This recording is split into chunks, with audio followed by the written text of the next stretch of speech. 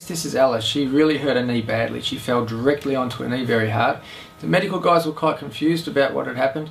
They couldn't really give her a good explanation. They splintered her leg up and gave her some crutches. They were basically going to wait and see. They run some tests, but they were planning on doing an arthroscopy or some sort of other investigative test to see what sort of damage had occurred.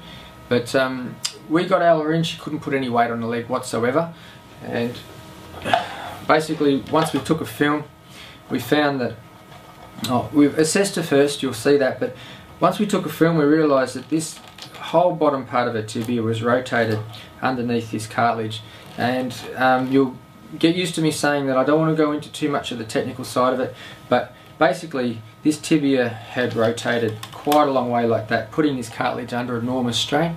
And when we look at the x-ray later, you'll see that the normal orientation of the tibia and fibula was altered completely. Okay, so it was really quite badly rotated like that. Even after one adjustment, you'll see her report that she did much better, and the second time you'll see her actually walk without the crutches.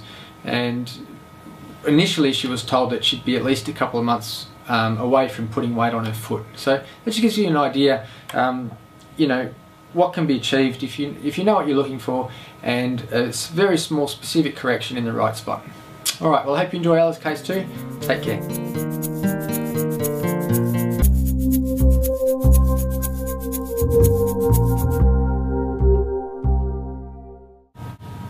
When she came in, she couldn't get any weight on that leg at all. So what we did was had a look at it. I realised pretty quickly that the knee was no good. We took some x-rays, we took an AP film, and we also took a lateral film. So what happened after the last adjustment, Ella? Basically I just could walk on it, and by the time I got to school I could basically put weight on it and walk, and yeah. Good. And remember you said to me, how did it feel? I could feel like a little tingling going down my feet, but it felt fine, like it was normal. Yeah, well you had that almost immediately, didn't you? And like your mum correctly said, mums are my therapist, so she knows what's going on. Like your mum told you at the time, that was just things waking up, blood supply getting back down there, nerve supply getting back down there, and you were a bit worried about that to start with, though, weren't you? Yeah. But so what you were saying is, by the time you got to school, it felt like a normal knee. Yeah, like it felt like this one. Yeah, good. Right. More importantly, we've had no Panadol, no painkiller since. Yeah. And you've even practiced walking without crutches and a brace. Good. And it works. And it works.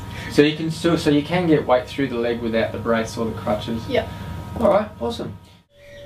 Okay, so this is Ella's knee.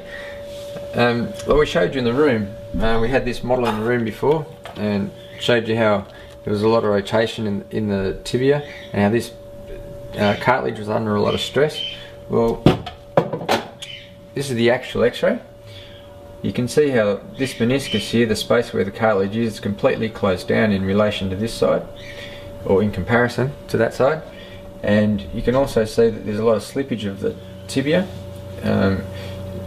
The outside border of the tibia would normally line up a lot better than that, and the space between the fibula and the tibia also would be a lot greater. Normally, if you took a normal film, straight A to P, this gap would be quite a lot wider. The other thing that you'll notice is that the actual angle of the femoral shaft is quite acute in comparison to what it should be. Now, I'm only telling you what it should be. We're not going to go into exactly what this all means, but at the moment it's suffice to say that's a really bad knee and things aren't looking real good. This was on day one, so that's really good. See how when I do that, I can get that bone to slide underneath the cartilage. We couldn't do that the other day, so that's really good. We need a bit more correction on it. Come up onto this table here.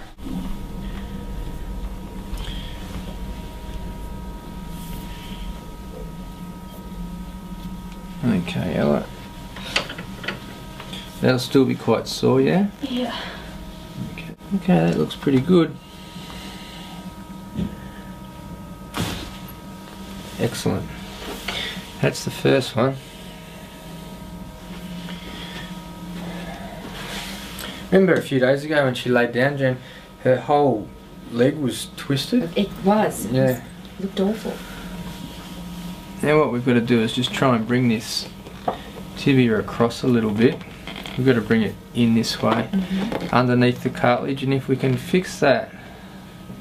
This might be a bit uncomfortable, this one, Ella, but it's not a big pull, it's just a little one. Good.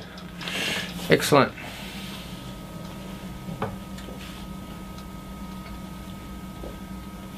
Perfect. I'm going to stand you up, Ella, and I'm not going to give you crutches straight away because I think you're going to be able to put more weight on this.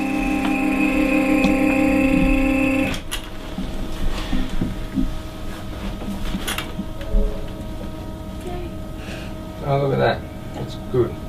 Does that feel stronger than before? Yeah. Like before I was walking like this. Yeah.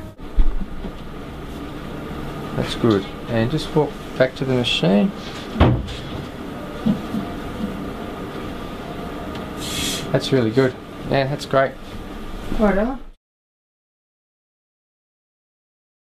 Okay, Ella, come down. Stop. Turn around in circle. Do a dance.